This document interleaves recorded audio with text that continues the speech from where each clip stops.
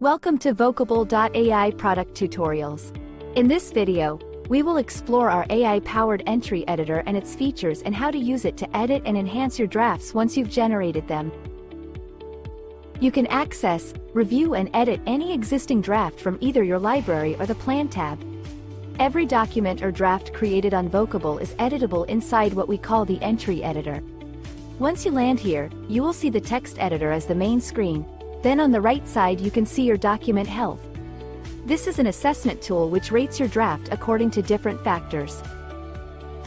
The assessment tool gives scores according to factors like correctness, vocabulary, readability, accessibility, styles, etc., and gives some general recommendations which you can use to edit your draft further. Now let's edit the draft with the entry editor. We're going to edit this small paragraph. Select the paragraph to edit and a toolkit will appear with two options as you can see on the screen. Hover over the magic icon and you will get a range of options as you can see. These options are like magic wands and can rewrite your highlighted text accordingly, whether you want to shorten or expand on it, humanize it, etc. Now, let's talk about the edit brief feature on the top right. Say you are not satisfied with the draft that was generated and want to change the direction of the content, or maybe even the topic completely. You can do that by editing the brief and regenerating the draft from scratch. The content brief will appear on the right side. Remember, treat your brief as your AI prompt. So edit the content brief accordingly. Then click on Update Brief to save changes or regenerate in order to regenerate the draft. It's important to note, the Regenerate or Update Brief button won't be clickable if you've not made any changes. Once you've made your edits, click Regenerate. The AI will then start regenerating the draft according to any changes you've made and replace your original draft with the updated one.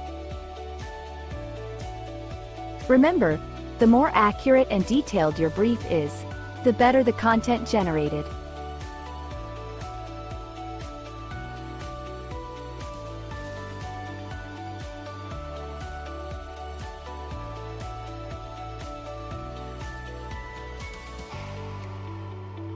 Also, another feature of the entry editor is that it has a version history which you can access by clicking on the saved notification as shown here. When you click on it, the version control allows you to track and restore any changes made to the draft, whether you've regenerated a new draft or made just minor tweaks. Any paragraphs removed will be marked in red, and any paragraphs added will be in green. Once you click on an older version of your draft, you can also restore it by clicking Restore on the top right side, which will bring back your older version into the entry editor as your new main draft.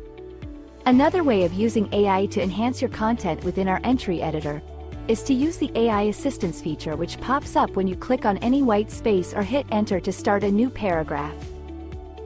This allows you to prompt multiple AI models like GPT, Claude, and Gemini directly from your text editor to generate more content or copy.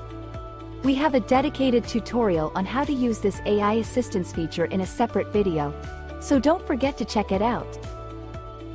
Another feature worth pointing out is you can also change the status of your draft as the piece goes through the editing phase. The status is displayed here and is also displayed on your briefs to track your drafts like it's a task to be completed. This also helps in sorting drafts in your library or briefs in your plan so you can track what's been completed and what's in review. Also, you can invite people to edit the draft with you. Click on this icon on the top bar to be able to invite a person to edit the draft. There are a few more features of the entry editor you can access by clicking the three dots on the right-hand side. Every draft is automatically saved in your library once it's generated, and any edits you make to the draft are also always saved automatically.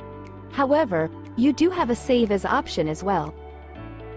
The Save As feature allows you to save the draft inside a specific campaign or within a new folder, and you can change the document name too. This helps organizing your content better and have more structure so you don't have floating documents in your library. Next up is the Export As feature. This allows you to export your draft in your desired format. A range of options are available. This brings us to the end of the entry editor tour and tutorial. Remember, The editing process looks different for everyone, but it is one of the most important parts of content creation. Now that AI can take care of the initial drafting and heavy lifting, your main responsibility is to master the review and editing process to make your content stand out from the rest. We hope this tutorial helped guide you through all the features designed to make editing smoother and more intuitive, helping you produce polished, high-quality content every time. Thanks for watching, and be sure to check out our other tutorials.